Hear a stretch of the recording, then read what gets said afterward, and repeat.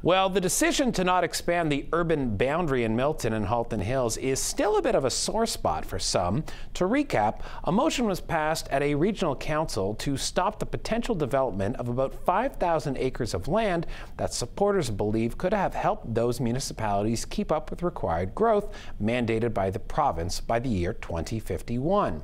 Melissa Candelaria is at our Halton Hills studio with more on this. Melissa, it seems our chambers of commerce have been vocal in their disappointment about the decision, but how does not expanding the boundary affect local business opportunities? Well, Jason, that's just it. According to the Halton Hills and Milton Chambers of Commerce, not expanding the urban boundary will limit future business opportunities. Scott McCammon with the Milton Chamber says under the current urban boundary, we're running out of employment land. And I think that's going to be a huge problem for us. As we run out of employment lands, the companies that are looking to be in the GTHA may not choose Halton Hills or Milton. So we've had a lot of expansion with warehousing distribution, big footprint organizations, but we're lacking office space. And so this is necessary growth, but it's also strategic growth. We're not talking about paving over every inch of farmland. We're talking about key strategic areas like the Egerton area at Trafalgar and the 401.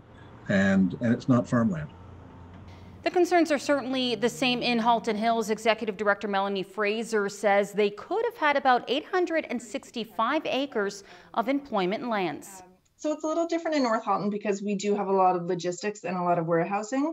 So it's not traditional, very dense, like a business tower type of look. But for us primarily, this means our hospital, Halton Hills absolutely needs a new hospital. And we do not currently have the space for them to be able to have a footprint within Halton Hills for their next capital campaign.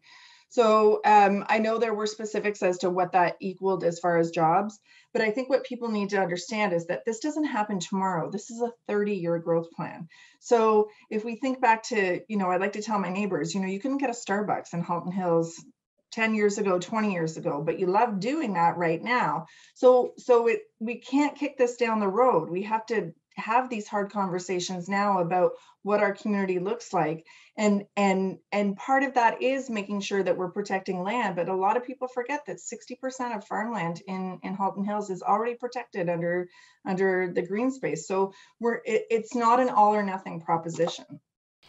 So the motion to stop the urban boundary expansion was tabled by Oakville Mayor Rob Burton and seconded by Burlington Mayor Marianne Mead Ward last month. The motion passed 15-9, which McCammon was disappointed with considering who wanted to stop the expansion in the first place. Our destiny is being formulated by the people that are in South Halton and not the people in North Halton, where it makes a real difference because, South Halton is pretty much built out.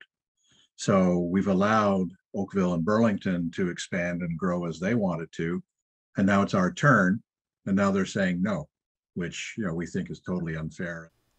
Now, Jason, it seems like this issue isn't going away anytime soon. In fact, both McCammon and Fraser says it will be a hot button issue during both the provincial and municipal elections. And just because the region voted this way, they say it doesn't mean the province is going to agree.